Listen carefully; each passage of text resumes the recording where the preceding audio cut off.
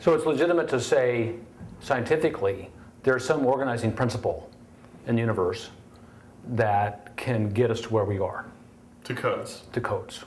We can have it's a legitimate hypothesis. Legitimate hypothesis. Yeah. So, and one pursuit then would be to go look for naturally occurring codes. Right. So what about rock crystalline structures and snowflakes and such? Those have a lot of order to them, right? Yes. How do they? Okay, so let's talk about this. Let's go back to our communication system. So we have our encoder, our code, and we have our decoder. And so let's go back to our computer keyboard. Okay. In the keyboard, there's a table. And the table says A equals 1000001, right? Mm-hmm. And that's the encoding table, right? Mm-hmm. Okay. Now, in your computer, there's a decoding table.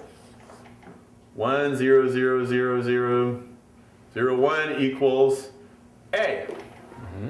right?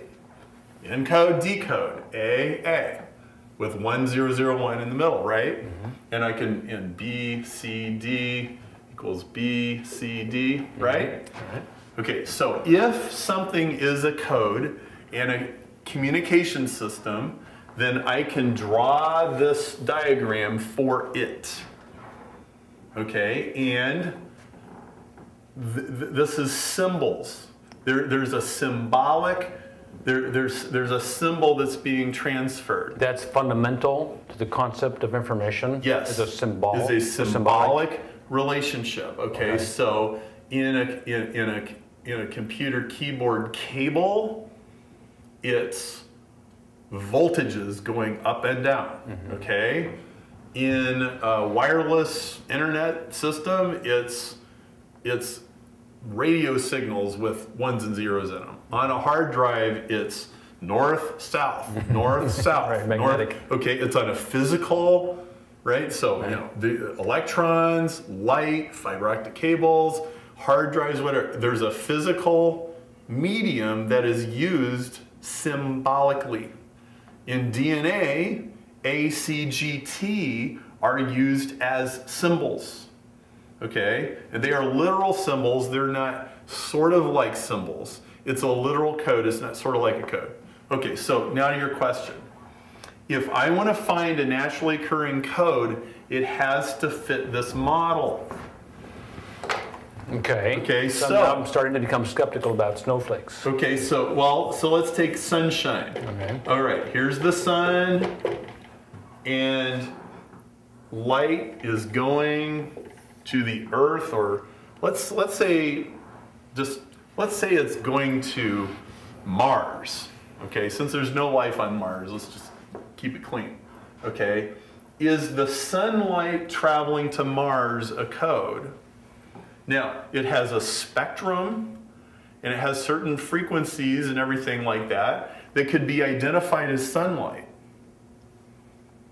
But can we draw this table for this system?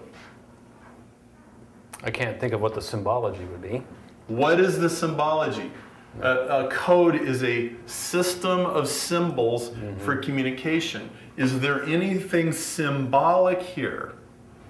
Is there anything that represents anything other than itself? Beams of light with a certain spectrum, that's it. Mm-hmm. Now, a person with a spectrum analyzer could capture this light and go, oh, that's the spectrum of the sun. Mm-hmm. But they have to do that intelligently. Mm-hmm.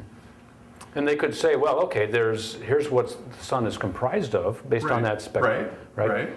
So isn't that encoded in the beam? Well, you could say that, but there's no decoding until an intelligent being shows up. Okay. Nothing's been decoded at all until an intelligent person interprets this data. Now in DNA, encodes and decodes all by itself, whether anybody watches it or understands it or not. But Mars is not decoding the sunlight. The sunlight reaches it and it bounces or it absorbs, and that's it. So there's no information if there's no decoder? Right. There has to be an encoder and a decoder and a code for there to be information in a communication system. That's what you have to have. So when I say to people, okay, solve the atheist riddle, show me a code that's not designed, they have to show me a system like this that's not designed. And this is not that system. It has a superficial resemblance to it, but that's not what it is. Or how about a snowflake? Okay, cool. I guess it's got to be, it's got to be right. It's got to be symmetrical. Right. Okay, snowflake. Now, how is that a code? How do you map a snowflake to the system and say, what's the encoding table, what's the decoding table? There must be some seed of a pattern in that snowflake that's Right. getting replicated, right? Well, Isn't that water seed? crystals, Right. right? So a water crystal has 6 sides, and then chaos theory explains how it grows with symmetry and it forms a snowflake. Mm-hmm. But it doesn't represent anything other than itself. Mm-hmm. Nothing is symbolic. There's no symbolic relationship. Gotcha. Okay, and so you have a chasm in the world. You have. There's a chemical or physical or physics explanation for this Oh, yeah. symmetry. Yeah. Likewise, in the spectrum analysis of the sun, I understand the hydrogen Right. absorption lines mean there's hydrogen. There's nothing that's symbolizing hydrogen. It is Yeah. the hydrogen that's Yeah. causing those absorption lines. Right. Okay. Right. Whereas a voltage on your wire that says 1000001 and that means A, that voltage is not A. It's just purely arbitrary. It's just a medium. And there's no chemical or physical reason it has to be 10001. Right. Right. So this is all, it is what it is. It does what it does. There's nothing arbitrary. Over here, it follows rules that you can't derive from laws of physics, and they are arbitrary, and they are very particular and specific in this instance. Mm-hmm. Okay, so if somebody wants to solve the atheist riddle, they have to show that one of these occurs naturally. Now, the atheist riddle is? The atheist riddle is, show me a code that was not designed. It's naturally occurring. Just one. Including all the symbols Right. that's been defined. Right. It's got to be there. It's gotta be All you part of it need in the is code. one example. Somebody goes, DNA is the example. No, you don't know the origin of DNA. Yeah. Show me one you know the origin of. Show me that the laws of physics, all by themselves and normal chemical natural processes, produce a system like this. And so far, other than what humans have created, Right. or and maybe a dog or a bird, Right. you know, bark means I need to go out, right? Yeah.